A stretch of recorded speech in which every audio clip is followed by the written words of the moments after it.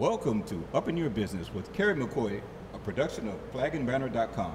Stay tuned to the end of the show to hear how you can get a copy of this program and other helpful documents. And now it's time for Kerry McCoy to get all up in your business. Thank you, Roger. Today is an exciting day because we're streaming live for the first time from the historical Dreamland Ballroom in downtown Little Rock, Arkansas. If you're a fan of this show or my blog, then you know my staff and I have been struggling with the lack of adequate air conditioning at KABF's radio station all summer. This is our 97th show. That's almost 100. And you know, I'm thinking about doing something special for the 100th show, and I'm not sure exactly what it should be. So if you see this, send me a Facebook message at Flag and Banner's Facebook page, or you can email me and give me some suggestions about what you think I ought to do for the 100th show in 3 weeks. And if I use your suggestion, I'll send you a free flag and a free flagpole for your house. This show, for 2 years, has been broadcasted live from a call-in radio program at KABF. At the same time we were broadcasting the live show at KABF, we would live stream on Facebook and give you this kind of behind-the-scenes video of us rushing around, getting ready for the show, and then at the breaks you could see us scurrying around trying to fix all the problems. But the temperature in Little Rock, Arkansas has recently surpassed 100 degrees. It was 102. The real temperature was 102, not the heat index. And that just flat run us out of that old hot studio at KABF with its subpar air conditioning. And so, for every entrepreneur and dreamer out there, you know life is unpredictable. You start down one path, and pretty soon there is a fork in the road, and off you go. I'm always preaching, you must go where life leads you. Don't be resistant to change. Anybody that knows me has heard that, and you're an entrepreneur, you know this. And today it has led us to the Dreamland Ballroom with yet another co-host, Mr. Roger Robinson, who is an outstanding teacher and audio-video skills at Metropolitan Technical School in Little Rock, Arkansas. Say hello, Roger.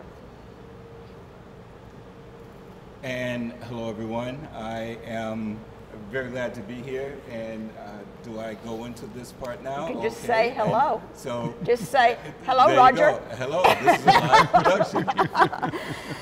Maybe I should ask the listeners to say hello to you. So say hello, Roger. Say hello.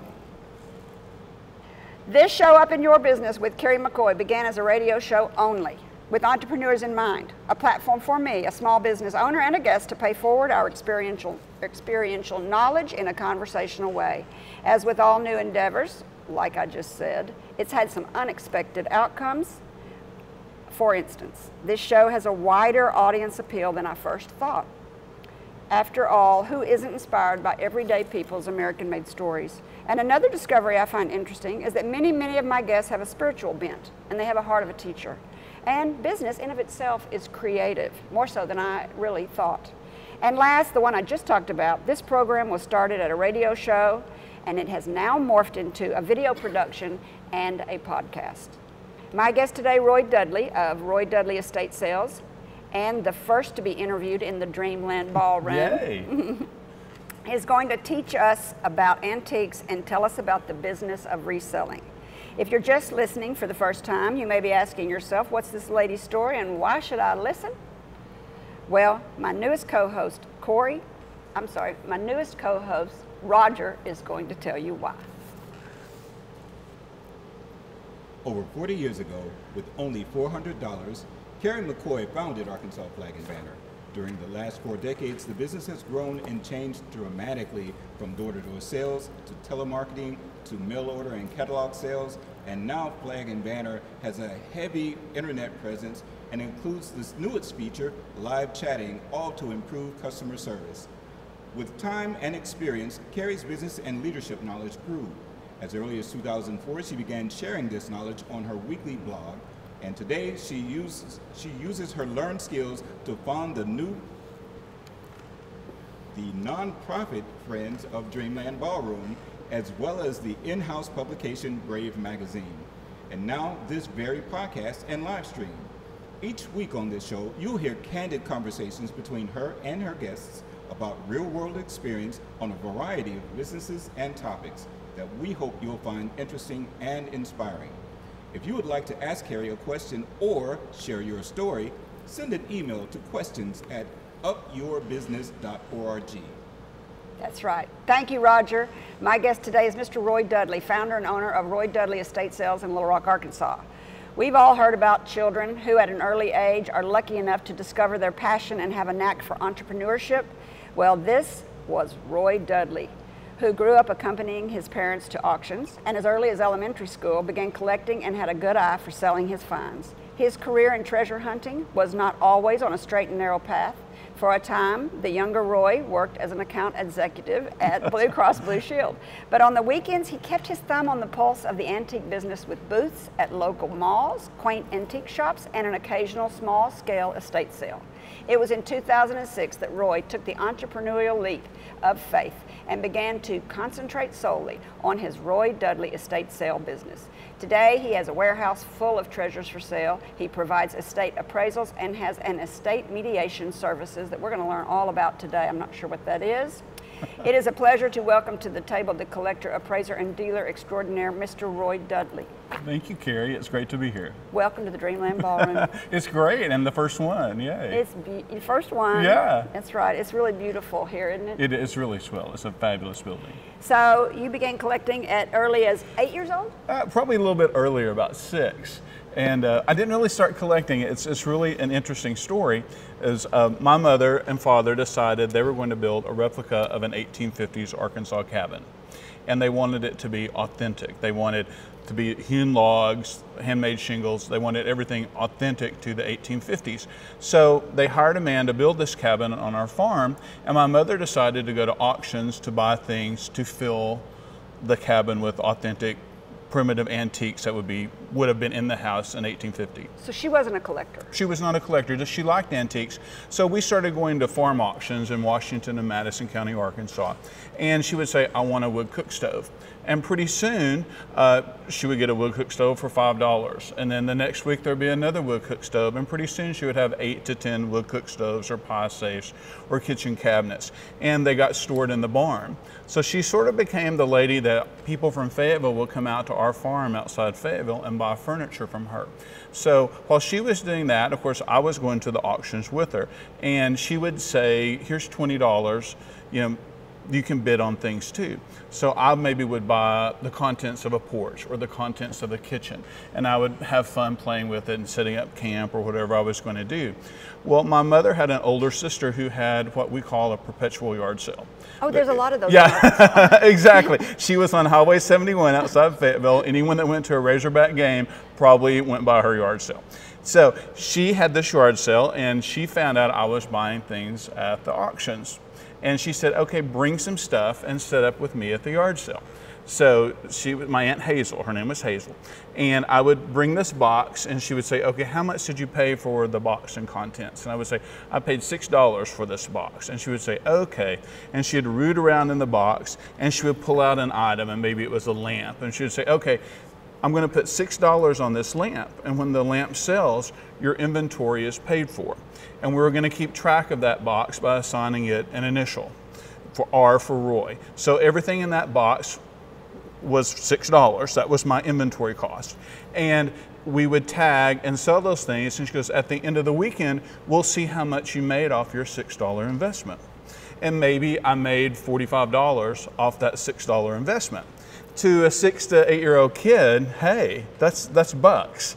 Yeah. So, but also what she was doing, she was teaching me a fabulous lesson in business and economics, profit, how everything works. And at the end of the weekend, she really taught me a strong lesson, and that was, okay, we've worked for me all weekend long. You've made $45 off your $6 investment. You have, $39 profit. Right.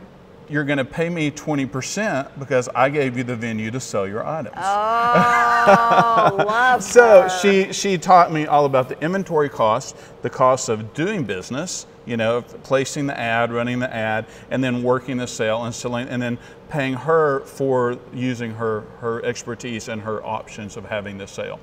So that was my first lesson, and it just And you were 6 or 8 years old? probably 6 to 8, yeah. I was 3rd and 4th grade, so whatever age that is, probably 7. So yeah. Yeah. About 8 years old. Yeah, and so that was just a lesson, and that just parlayed into a fever, really. You know, it's a chance to make money. I mean, all the other kids were like, I'm mowing Mrs. So-and-so's yard, or I'm raking leaves, so I'm making $6. I'm like, yeah, I made 50 bucks this weekend, you know, so I've got it going on. So your mother kept taking you kept taking me to auctions, and then pretty soon I started badgering to go to auctions. So we would go to auctions or estate sales or whatever venue to buy things, and just go to yard sales and have a good time and buy these things. I continued selling with Aunt Hazel, went to college. all the way through all the college, way through. And I started selling to my mother, my mother's friends, antique dealers I knew. I would sell things to them and making money this whole time. Well, I got out of college, and it was the 80s, and anyone that had a son in the 80s knows how high our auto insurance was. It was a little different insurance market then, and boys were a higher ranking, so our auto insurance was really high. So out of college, I moved to Little Rock from Fayetteville, and I went to work at Arkansas Blue Cross and Blue Shield, and my insurance premiums were crazy high. And I wasn't a bad driver, they were just high for my age bracket. And you were driving, you had already moved to Little Rock. Yeah, I already moved to Little Rock. So I was trying to make money, so I started going to local estate sales, and once again buying things and reselling, and pretty soon I had a mentor. I've been lucky in my life to have a lot of mentors who've taught me lessons and just informed me about business, and just I really listened to them. And my very first mentor, besides my mother and my Aunt Hazel, was John Banks in Fayetteville, Arkansas. And he was a renowned antiques dealer. And I moved to Little Rock. I was going to estate sales, buying stuff, and I was selling to John. And John said, you know, I really appreciate you selling these things to me, and I love that opportunity, but I think you should try to sell your things locally. So there was. So get out of wholesale, get into exactly, which was a very smart thing to do. And so I rented a booth in one of the local antiques malls, and that spawned it all. So while I was working at Blue Cross, I had a secondary business in antiques. So you spent your weekends going over there and restocking? Well, I actually spent the weekend shopping, and then spending a little bit of time Saturday or Sunday afternoon restocking the booth and making it look good, because it's a manned facility. You know, you rent a space and you just put the items in and price it, and then there's a main desk where the purchases are. That's a lot of work. Yeah, but you know, it was good money. You gotta love it. I love antiques. I love my job. I always have. It's something that I always enjoy doing. And while I enjoyed my job at Blue Cross and I was good at my job, it wasn't what I was meant to do. And I think we all, just tell. Yeah, we all know that businesses, we have our gift, and that my gift is definitely, you know, with antiques. So what made you decide to leave Blue Cross Blue Shield? I did not make that decision. I worked for a subsidiary of Blue Cross, which was called US Able Systems, and we sell computer software packages to other Blue Cross plans, which is already a very limited market, you know, 50 plans in America or less. Really? Okay. So the subsidiary I worked for, Blue Cross, the parent company, decided to close us down in 2000, and at that point I was 36, and I thought, oh, I can go on into Alltel, Axiom, other same type arenas. Blue Cross of Oregon offered me a chance to go back there, and I thought, you know, I'm going to try to wing this and do something myself. I'm really frustrated working for a company where I don't get to make the rules, and I want to see if I can do what my passion is. And my goal was to find a way to make a living out of being Roy Dudley, not being Roy Dudley, the software person, the account manager, Roy Dudley, anything. I wanted to make a living out of my passion, which was antiques, and sharing that knowledge and meeting the people, getting out in the trenches and working with that. And that's what I wanted to do. So I said, I'm going to work and try to make a living out of being myself. And here we are in 2018, and 7 people make a full-time living out of Roy Dudley. I have really? You have 7 employees? I have 7 full-time employees. I had no idea. So yeah, so you know, so basically my dream of being sufficient, and doing my passion has parlayed into a business. Into helping other people too. Absolutely. Well, yeah, I have a great job. Yeah. Great job. All right, this is a great place to take a break. When we come back, we'll continue our conversation with Roy Dudley, founder of Roy Dudley Estate Sales. We'll talk about antiques, how to tell a good one from a reproduction, about the do's and don'ts of restoration. I don't know if y'all heard about the Ming vase that was recently turned into a lamp. We'll talk about that. And we'll continue talking about the business side of treasure hunting. More to come right after this. Want to create excitement for your business or event? Do it with affordable advertising from Arkansas's flagandbanner.com. We have teardrop banners, retractable banners, and table drapes. We have street pole banners, museum and exhibit banners. We have custom flags, event tents, tailgating poles, auto graphics, and window scrim. And don't forget, welcome home and sale banners. Consult the experts at Arkansas's flagandbanner.com. Go online for a free quote or drop by our historic showroom at 800 West 9th Street in Little Rock.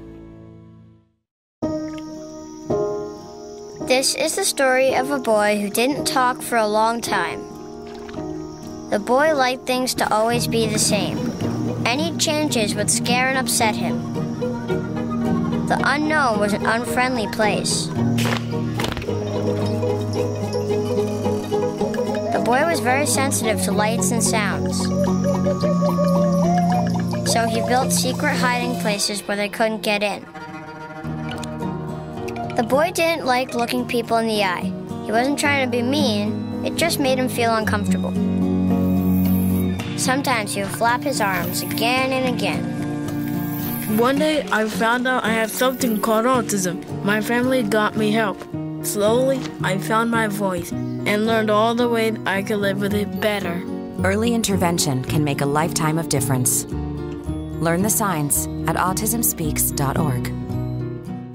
Boost morale and patriotism with a new flag or flagpole from Arkansas's flagandbanner.com. We have poles, hardware, accessories, maintenance support, installation, and custom flags.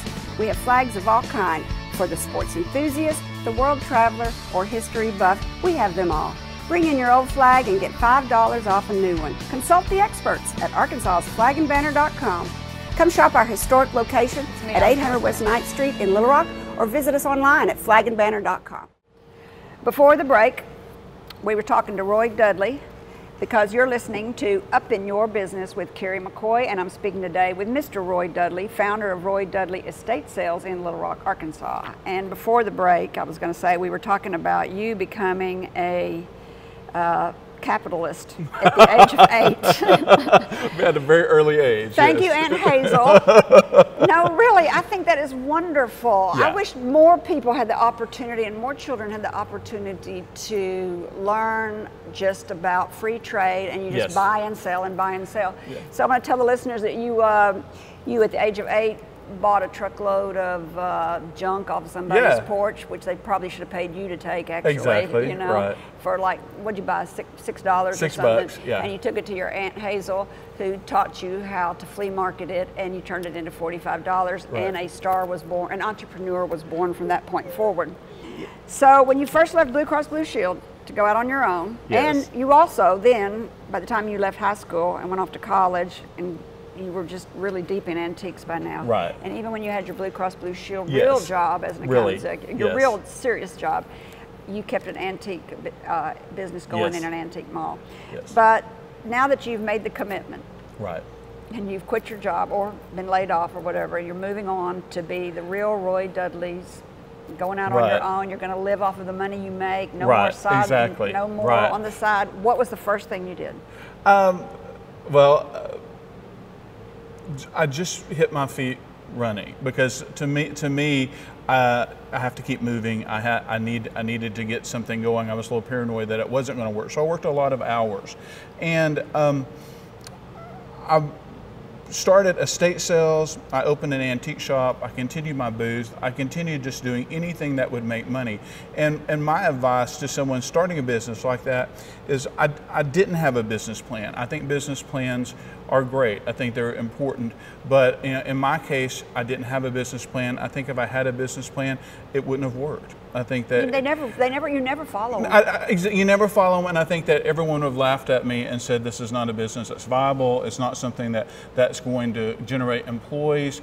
Well, you didn't have to borrow any money, though. No, that's the thing. I did exactly. There didn't need to be a business plan because I had those antique mall booths that were up and running, generating money. I had inventory. I just needed to parlay and keep doing that. You just need to grow it. Right. Exactly. Which is like if you're going to borrow money from a bank, right? Start a brand new startup that you don't have know anything about. You've got the business plan is almost an exercise for you to go through and think about everything, because I have done business plans. Yes, absolutely. And by the time I got to the bottom of it, I was like, well, I'm not doing that. Yeah, see, and that's what I think. I think if I really had not had the innocence of youth, I think I might have said, oh, I think I might just go to work for Axiom and forget this. But I think I was like, okay, I can do this. I was a dreamer, and I think that that's what we need to remember in business. And something that you touched upon, I want to go back on just a bit, and it's something that you're inspiring me with, and that's the fact that you grew your business organically. And I think that we all, if we just go with our hearts,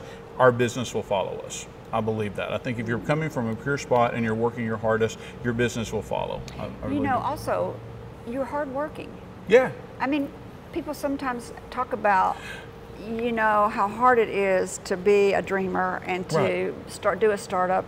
You've got to be a hard worker. There's no secret out there. Nobody's just real lucky. There's not a magic bean. I didn't draw a salary for 2 years. I believe that. I lived. I just lived. Well, I lived off my IRA from Blue Cross. Oh, you did? Yeah, I had to tap into that. Well, that was a penalty. It was absolutely a penalty for starting your own business. I had to pay my own health insurance, which I'd never had to pay an independent health insurance policy before. So there were lots of expenses that I really didn't take into account. But I was not able to draw a salary because all that money was going back into my business. And you couldn't. That's right. And you couldn't really get a part-time job because you spent so much time having to antique. Yeah, well, if you want to, at that point, if you want to get the merchandise, you've got to get up early to get to those yard sales, to get to those auctions, to get to the estate sales. Yeah. Talk about that, getting up early and going to those my things. Gosh. I can't stand that part of your business. Well, it's you have to have the energized motivation to get up and go. But it's nerve-wracking. It's very nerve-wracking. It's very nerve-wracking. You still do that? No, I don't. But as my business grew, I left the antique shop and the mall booths aside. I no longer do that. I focus just on estate sales, and I'm selling other people's stuff. So I'm not buying stuff to resell for myself now. I'm just selling other people's items. But there was a time, and there's a great story that some friends and I heard about a great sale in Stuttgart, and we left Little Rock at 2 a.m.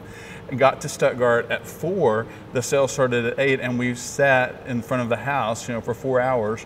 So that was motivation. Were you the first one? Yes, we were the first 4 in the door. So I haven't been back to Stuttgart. I don't think they would welcome me back. Why? We were a tough group to shop behind. Did you buy everything out? Did you buy everything out? We did. We bought just about everything in the house. So. You had a mission. Yeah. So where do you keep your inventory? I know that's a big thing when you're a junk collector. I didn't mean to say junk. I mean antique. I know. There's a million words. I'm offended by none of them. I have a space at Tanglewood, which is at Cantrell, Mississippi. There's a Tanglewood shopping center. We have a showroom there that's about 5,200 square feet. We have a large 6,000 square foot warehouse near Central High, where we store additional items for estates. How much inventory do you have? Actually, that's the interesting part of my business. As we get into the business, I have very little physical inventory. I own my signs, I own my sales equipment, but everything I sell belongs to someone else. I work purely on commission. So you may have it all in your warehouse, but it's not yours. You may call me and say— You're storing it, basically. Right, really. You may call me and say, Roy, I've got to empty my house. I need it out of my house is sold. It needs to be gone. Do they pay you a storage fee? No. I work on my commission includes the storage, the moving, everything. Okay, so go ahead and say, they call you up and say, Roy, I need to run. My house is empty. I need to get out of here. And sometimes they want a house-based sale where we have a sale in the neighborhood in the house, or we may need to move the items, and then we either move them A to our showroom or B to the warehouse. And if it goes to the warehouse, how long does it sit there? We try to get it out within 2 to 3 months. But you know, sometimes So you have that much warehouse that turns over every 2 to 3 months? Yes. It is phenomenal the amount of things that go through Roy Dudley Estate Sales hands. How many employees did you say you had? We have 7 full-time employees, and we have a pool of about 15 part-timers that can help. So you just call them in and say, well, you know, maybe it's like, well, we had a sale a few years ago in Greenbrier. We had to call in anyone that could do any form of appraising. We've got movers, we've got people who clean, pricers. I love people who have a decorating vent that can help me decorate with the stuff.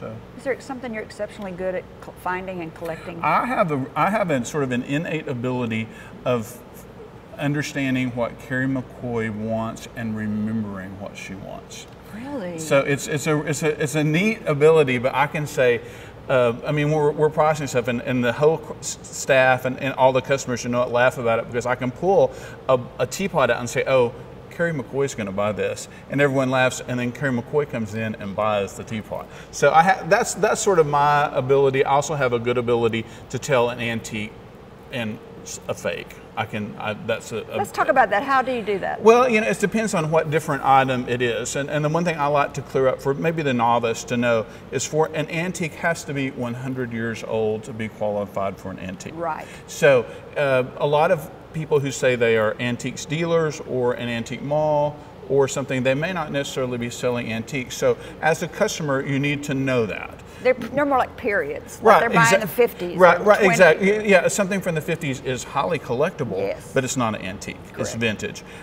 So basically, you know, with each category, you know, you can tell with paper, if it's a piece of vintage paper, it's going to be over 100 years old. It's going to have a rag content, which means it has some fabric mixed in with the pulp to give the paper a different feel. Construction, you know, as far as the techniques inside the drawers, underneath, everyone looks at the exterior of a table and think, oh, that's the great thing. I can tell you more about the table by looking underneath it or underneath a chair. You can tell more about the construction, the age, but not necessarily the finish and the appearance, but the construction, and that's going to tell you a lot. Are you self-taught on all of that? Yes. Yeah, well, you know, self-taught to some degree. You know, John Banks was a phenomenal influence for me. I talked about him being the late John Banks, a great Fayetteville antiques dealer who I apprenticed with by his side for 3 or 4 years, and he taught me incredible things about that. There are other dealers who always share their knowledge, and then of course perusing antique valuation guides, coffee table books. I'm constantly looking. You watch the Antique Roadshow? I don't watch the Antiques Roadshow very much. I do. That's you talk about something like, you know, getting up and going to an estate sale does not make me nervous, but watching the Antiques Roadshow makes me nervous. I don't know. It's I guess maybe I'm so excited, and I also don't want ever to disappoint a person. And I think sometimes the valuations they give are a little bit unrealistic. Oh. So, you know, they're doing it for a little bit. It's reality television to some degree. They're doing it to get a little splash. That's probably why you don't like it. Because maybe you know so. It's not really maybe real. So. That's the maybe true with so. everything. So running an antique store sounds really hard. So running an antique store sounds really hard, and you did that before you were Roy's Estate. Yes, yeah. I've had 3 antique shops here in Little Rock. A lot of people don't remember that, but I've had 2 shops on Kavanaugh and 1 on Cantrell, and it's a different world. It's a slower pace. Yeah. And you've got to turn that merchandise over, get the reason for people to come into the door. They want to see you. They want to buy something from the owner, and they want your merchandise to change and be new. And that would be my advice. And you got to be there. Did you keep it open 8 to 5 Monday through Friday, or Monday through Saturday? I was 11 to 5 6 days a week? Tuesday through Saturday. I was closed Sunday and Monday. Because you had to have time to go shopping. Had the time to go shopping, but it's a commitment. It's a big commitment, and you know, people love to shop with the owner. They want to talk with you. So if you were going to give advice to a collector who wants to support his habit, which is a lot of people have these habits. Right. Sure. Yeah. I mean, I do know that. I see some habits. Do you recommend getting a booth at an antique mall to kind of push your stuff out the door so that you can turn it over a little bit? Yeah. The one thing I think that most really serious collectors do wind up dealers, but I think the one thing to do is to learn, and that is to talk to other dealers. watch what people are buying, watch shoppers, check. Now we're so blessed to have Facebook and Instagram and a million other things that you can actually get your finger on the pulse of what people are talking about, what's generating buzz that I didn't have. And I think watch your auction sites, eBay, One Kings Lane, First Dibs. Look at all those places and learn from those other dealers, learn that. And I think a booth is a good place to start, but also go in realistically and know that just, there's people say, if I pay $50 for this, I want them to double my money. That's not always an option. I would think that's not very much. Not very much. Don't you have to pay the flea market? Right, and that's what some people say. People come to me and they say, hey, I've made my rent this month, I've made money. No, you haven't. You've lost money because you've got your cost of inventory, you have your insurance, you have your taxes, you have your space rental. So, there's a lot of factors besides just making your space rental money. Do you compete with people that don't have business permits? Yes, that is, that you do. And I would that's think that would be unfortunately big in your industry. People would not get business permits. Well, and that's something that we've talked a lot about the estate sale industry. The auction world is regulated by standards and ethics and rules. The estate sale liquidator world is not. Technically anyone can throw their hand out there and say, I'm doing an estate sale. But, you need to be educated, have a license, so forth. Yeah. Yeah. So, I think this is a great place for us to take another break. When we come back, we'll continue our conversation with Roy Dudley, founder of Roy Dudley Estate Sales. We'll have him explain the do's and don'ts of antiquing and restoring, because restoration is a big deal. I know you're not supposed to restore a lot of stuff. And we'll talk more about the business of treasure hunting. I also want to take this opportunity to tell everyone that we are streaming live from the historical Dreamland Ballroom in downtown Little Rock, Arkansas, and that a podcast of this show will be made available at wherever you like to listen or subscribe. In addition, each Friday afternoon at 2 p.m., you can listen to an Up in Your Business pre-recorded show at KABF 88.3 FM, the voice of the people. Stay tuned. We'll be right back. Want to create excitement for your business or event? Do it with affordable advertising from Arkansas's flagandbanner.com. We have teardrop banners, retractable banners, and table drapes. We have street pole banners, museum and exhibit banners. We have custom flags, event tents, tailgating poles, auto graphics, and window scrim. And don't forget, welcome home and sale banners. Consult the experts at Arkansas's flagandbanner.com. Go online for a free quote or drop by our historic showroom at 800 West 9th Street in Little Rock. This is the story of a boy who didn't talk for a long time. The boy liked things to always be the same. Any changes would scare and upset him. The unknown was an unfriendly place. The boy was very sensitive to lights and sounds. So he built secret hiding places where they couldn't get in. The boy didn't like looking people in the eye. He wasn't trying to be mean, it just made him feel uncomfortable. Sometimes he would flap his arms again and again. One day I found out I had something called autism. My family got me help. Slowly, I found my voice and learned all the ways I could live with it better. Early intervention can make a lifetime of difference. Learn the signs at autismspeaks.org.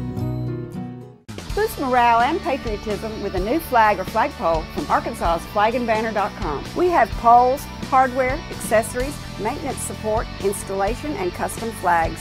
We have flags of all kinds. For the sports enthusiast, the world traveler, or history buff, we have them all. Bring in your old flag and get $5 off a new one. Consult the experts at Arkansas's flagandbanner.com. Come shop our historic location at 800 West 9th Street in Little Rock, or visit us online at flagandbanner.com. You are listening to Up in Your Business with me, Kerry McCoy. I'm speaking today with Mr. Roy Dudley, founder of Roy Dudley Estate Sales in Little Rock, Arkansas. If you have a question you'd like to ask either one of us, you can send an email to questions. That's questions with an S at upyourbusiness.org. I've got my internet up, and I am looking right now. If you want to send me a question, that's questions with an S at upyourbusiness.org. Or you can tweet me at Ask Kerry McCoy, and that's Kerry McCoy, MCCOY. And if you're shy, I mean, it's social media world now. If you're shy, you can just creep on my weekly blog about life as a small business at Arkansas Flag and Banner. And as I said earlier, all of this is being made into podcasts that are available wherever you like to get your podcasts from. Before the break, we were talking about you. Well, I don't know if we want to go all the way back.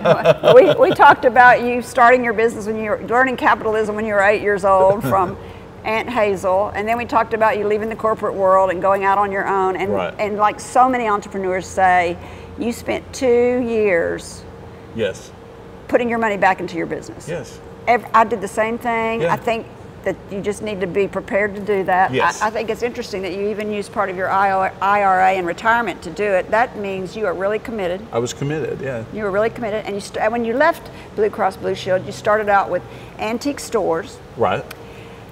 Antique malls, yes, which you always kept all your life, and then got serious with antique stores, and you had to spend your weekends running around finding these treasures. Right. So it's a 7-day-a-week job. Yes, all the time. Absolutely. And somewhere in there, you decided, you were also doing small estate sales, but somewhere in there you decided to get out of a retail storefront and go strictly into Roy Dudley estate sales. Right. How did that come about? Well, it came about in a very odd way, and I think that we talk about how businesses grow organically. Yeah. And I was doing just small estate sales in homes, and everything was growing great. And there was a gift shop in the Heights that went out of business, and the Which lady, one? Etc. Oh yeah. I think actually Mrs. Samuel, Lila Samuel passed away. Oh, okay. And I'm going to give them a great amount of credit, Mr. Samuel, for sort of inspiring me and going on. He called me and said, Roy, my wife has passed away and we're needing to liquidate the shop, and we have a few things of hers from the house that we want to sell. Would you be interested in doing a sale in our retail environment? And I was like, and he said, and she's got some friends who want to sell some stuff. And I was like, well, sure, I'll do that. And that afternoon, my phone rang 17 times from 17 people who wanted to sell a few things. They didn't want a house space to sell. Maybe they didn't have enough for a house space to sell, but they had things they wanted to sell. So they heard I was doing a sale in the Etc. building. So 30 consignors later, we had a sale in the Etc. building in the Heights. It was a great success. Organically, I thought, hey, there's a market for people who maybe don't have enough to have a whole house-based estate sale. So we started what we call our showroom, which is an empty room like this, and 30 people bring stuff in, we decorate it, keep their initials straight, just like Aunt Hazel. So here we are, grown up, I'm still doing what Aunt Hazel did, which is tagging things with initials, and we're selling things for other people. And that parlayed into the bulk of our business. Doing our showroom sales, and our showroom is at Cantrell, Mississippi, and that's, each one of those sales probably has 30 consignors. So you just kind of let your lease run out on your buildings and took all that stuff and moved it in? Yeah, I just decided, this is, I can't do the antiques business justice. I'm not out there finding stuff. I'm not in the shop enough to take care of the people. So I was just gonna go to estate sales. And estate sales are really great for me because I meet lots of new shoppers. I meet lots of new consignors, and the stuff when a shop can get stale, you get tired of it. With an estate sale, it all goes away within a matter of 3 weeks. So it's not, you don't get tired of your inventory. It's a great situation for me. But you have to move it around all the time. Yes, and when I see you, that's the cost. I have to. And a good example is if you call me and said, "Well, I need to sell this stuff in your house," I'm going to come to your house and visit you. I'm going to come back with my guys, or my guys are going to come and they're going to pack your things up. So they're going to touch it, pack it up. It's going to go on our truck where it falls under my insurance policy. It's going to be moved to our Tanglewood location where I'm going to pay someone to unpack it. We're going to clean it. We're going to tag it. We're going to arrange it and make it look pretty with everybody else's stuff. Then we're going to have a public sale, which I will pay for advertising. I'm paying the lease on the building. And then we're going to carry, when someone else comes in and they want to buy something, we're going to carry it to the cashier. We're going to wrap it. We're going to record it so that proper consignors are paid, and we're going to carry it out the door. That's a lot of steps. So it's a lot of steps and a lot of You've got to trust your people. oh, I have the best employees. But yes, you do have to trust your people. And to some degree, the customers have to trust us completely too, that A, that we're going to take care of their stuff and that we know what we're doing, that we're going to sell it for a fair amount. So how often do you open up your warehouse? We open the warehouse up about every 6 weeks. And our warehouse sales run 3 weekends. So we have a Friday, Saturday, Sunday weekend where everything is full price, close, reopen the next Friday, Saturday, Sunday, everything is 20% off, close, reopen the third weekend, Friday, Saturday, Sunday, everything is 50% off. At the end of that cycle, I have a wholesaler who comes and buys everything that's left, the building is empty, we start all over again. So the inventory that the customer sees of Roy Dudley will change every 3 months? Yeah, every 6 weeks. So it changes every 6 weeks. I am so And impressed. I had no idea. No one really is. And it's, when you think, we probably go around 350 consignors in a year.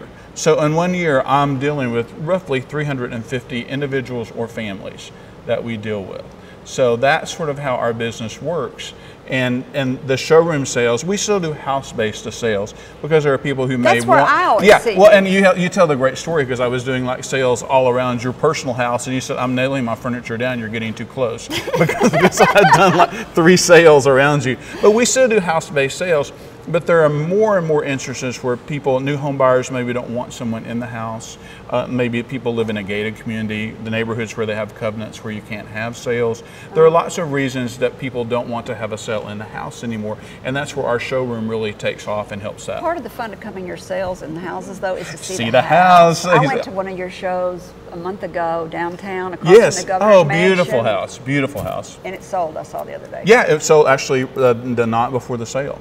Oh, it did? Yeah, but no, that's part of it, and a lot of people do love to see the houses, and that's a charm. And the one thing, when someone calls me, I'm going to be able to give them advice and saying, we're going to make more money if we can do the sale of your stuff out of the house, where people will be curious to come see the house, or it sets a real personality, or maybe it's just best to add it into a showroom. And a lot of people want confidentiality from selling their stuff. You know, a lot of people don't want people to know they're selling their things. So when you go into one of your sales, even if it's in somebody's home, you may have brought stuff in from another We place. very rarely do that. Oh, okay. Yeah, most everything with our showroom, we would take the things into our showroom. With a house-based sale, we're going to keep everything that's in the house and not bring other stuff in. That's kind of easier to keep up with because you don't have to keep with. It is a nightmare. Plus, if I'm going to represent you, I want to bring your stuff into a 3-weekend sale, not a 3-day sale. And what a sensitive subject. What? It's such a sensitive subject. Oh. I mean, Grandma has just died, and all the kids want her stuff. How do you deal with that? Well, it's it's something I tell all of my staff. We reiterate it to each other all the time, but we particularly are focused on with our new employees. But we come to end someone's life at a very emotional time. You know, the easiest situation we come to is a move. Maybe you're moving and you've got stuff you want to sell. We come in, and everyone knows moves aren't easy. And we come in divorces, in bankruptcies, in deaths, and and you got emotions. A degree in psychology? I do now. and mediation. But the one thing people need to remember is just because you love your grandmother, you love your mother, and as we all should, but you don't have to have their possession to have that memory. You just need one of them. You don't need all of them. Yeah, you don't have to. Don't burden yourself with that. You still have your memory just because you don't have the punch bowl. You still remember Grandma's punch. That's right. That's a nice way to say it. Yeah. How do you what percentages about do you normally take off of something like that? We 50%? No. 50%? We are somewhere between 35 and 50% depending on the estate. Yeah, I mean, and the location. After I listen to all the steps you have in there and all the people you have to pay and the insurance and the taxes and the moving it around and all of that. Workers' comp. I know. Things that we don't think about that you have to have. What's the best thing you've ever found? Is there one thing that sticks out in your mind? The one thing that sticks out in my mind, it's a little bit of a story, but I think we have a bit of a time. We were doing a sale for a very old family here in Little Rock. And they had actually built the house in 1870. And it was some out-of-state heirs, and they called and they said, would you come out and look at our sale? We'd be interested in you doing it. So I drove out and met them. And when I pulled in front of the house, there was a dumpster in front of the house. And it was one that you rented from Lowe's, and they would come haul it away. And it was full of all this stuff. And I went in the house, I met the nieces and nephew, and I said, what's in the dumpster? And they said, oh, we cleaned the attic out this morning. And I was like, no, don't do that. And they're like, well, we already have Lowe's coming to pick the dumpster up. And I said, well, would you mind if I brought my guys out and we pulled the dumpster under the carport, and then we'll still call them, but give me a chance to go through the dumpster first. And they're like, sure. So we go through the dumpster, and what we didn't know, and they didn't tell me, which the best part of my job is being a detective. So we're in this dumpster, and we're going through, and we find this binder. And what we discovered, that we knew we were working for their maiden aunt that had never married. Well, there were 2 sisters who never married in this family, and they stayed in the family home, and they were emptying their things out of the attic. And one of the sisters was an art teacher. And she taught art at the Rower internment camp in Rower, Arkansas for the Japanese Americans. Yeah. So she taught art there every summer, and she saved, I'm getting chill bumps talking about it, she saved all of the children's art, and she had a journal for every day she was there in the camp, and what was going on, and the people's names, and the personal art that the kids drew, and also that adults drew, because the classes were for everyone. So there's just this incredible capsule of a sad time of America, and it's this capsule, and I'm proud to say that collection is now in the University of Arkansas, and we were able to pull that out of a dumpster and get it to people so that everyone can enjoy it. And that's one of the finds I'm most proud of, is the fact that we pulled something out of its imminent death. It was going to the dump, and it got to where everyone can enjoy it, and everyone can sort of see what was going on in those people's everyday life. It's a historically significant. Yeah, it was very significant, and it was great that we had a part in that. I love that. Yeah. Let's take another break. When we come back, we'll continue our conversation with Roy Dudley, founder of Roy Dudley Estate Sales. We'll talk about restoration, the do's and don'ts, because somebody turned a Ming vase into a lamp. We're going to ask him about that. Want to create excitement for your business or event? Do it with affordable advertising from Arkansas's flagandbanner.com. We have teardrop banners, retractable banners, and table drapes. We have street pole banners, museum and exhibit banners. We have custom flags, event tents, tailgating poles, auto graphics, and window scrim. And don't forget, welcome home and sale banners. Consult the experts at arkansas's flagandbanner.com. Go online for a free quote or drop by our historic showroom at 800 West 9th Street in Little Rock. This is the story of a boy who didn't talk for a long time. The boy liked things to always be the same. Any changes would scare and upset him. The unknown was an unfriendly place. The boy was very sensitive to lights and sounds. So he built secret hiding places where they couldn't get in. The boy didn't like looking people in the eye. He wasn't trying to be mean, it just made him feel uncomfortable. Sometimes he would flap his arms again and again. One day, I found out I have something called autism. My family got me help. Slowly, I found my voice and learned all the ways I could live with it better. Early intervention can make a lifetime of difference. Learn the signs at autismspeaks.org. Boost morale and patriotism with a new flag or flagpole from Arkansas's flagandbanner.com. We have poles, hardware, accessories, maintenance support, installation, and custom flags. We have flags of all kinds for the sports enthusiast, the world traveler, or history buff. We have them all. Bring in your old flag and get $5 off a new one. Consult the experts at arkansas's flagandbanner.com. Come shop our historic location at 800 West 9th Street in Little Rock, or visit us online at flagandbanner.com. You're listening to Up in Your Business with me, Kerry McCoy. I'm speaking today with Mr. Roy Dudley of Roy Dudley Estates in downtown Little Rock, Arkansas's Dreamland Ballroom is where we're broadcasting from. I guess you call it live streaming now. It's not broadcasting anymore. Before we went to break, we were talking about the business of estate sales, and I think it's fascinating how many steps you have to go through. Yes. We talked about the psychology of working with the families. That's a big deal. And then we talked about how, what I like about the estate sale business is you don't have any inventory. All the inventory is your equipment.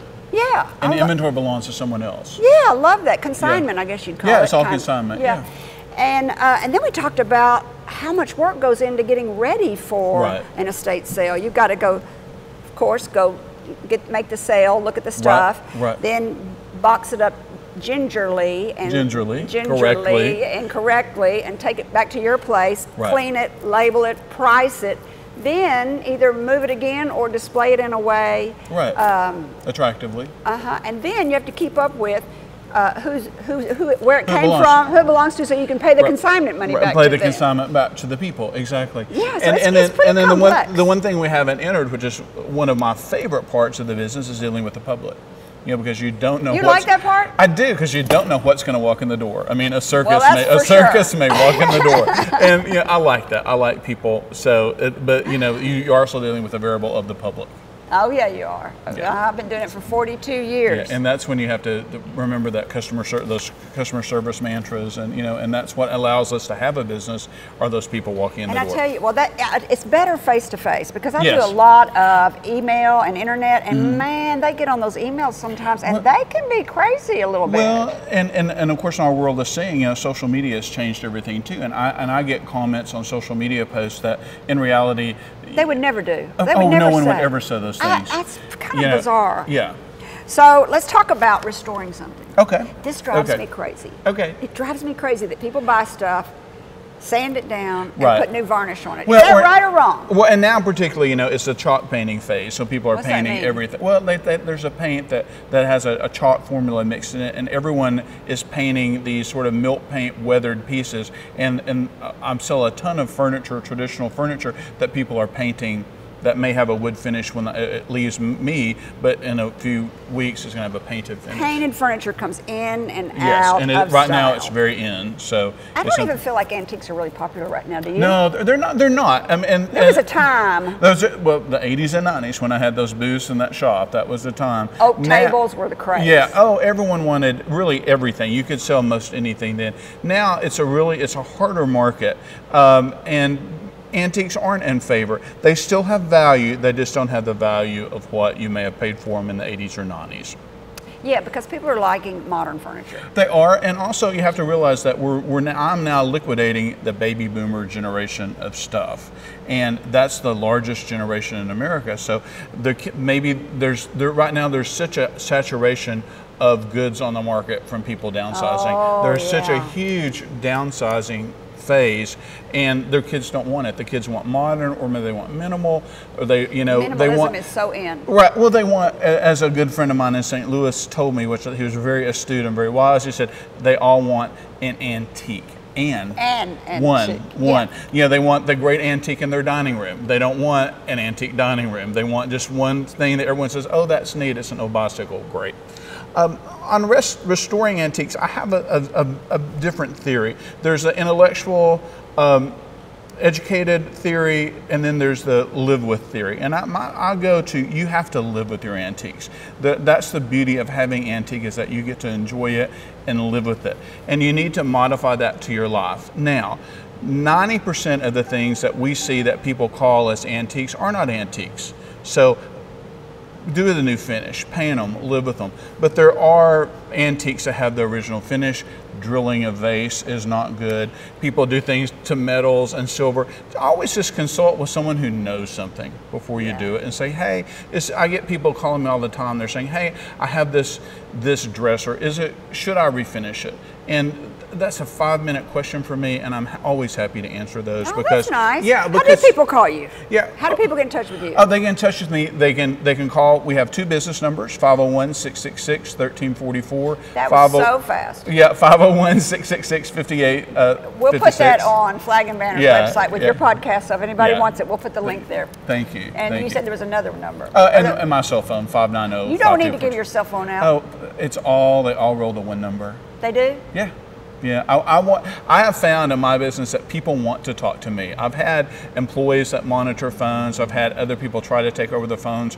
But basically, that's the most important job, and that's the face of our company, and that's talking to those new customers, talking to those existing customers, and maybe even talking to someone who's not a customer. That's the most important job for a business owner, is to be that face of that business. You have a lot of repeat business. Your word of mouth is huge. Yeah, it's huge, and I'm very proud to say now I'm working with with 3 generations. There are some families that I've worked with liquidating the grandmother stuff. I've worked with the mother. I'm working with the daughter.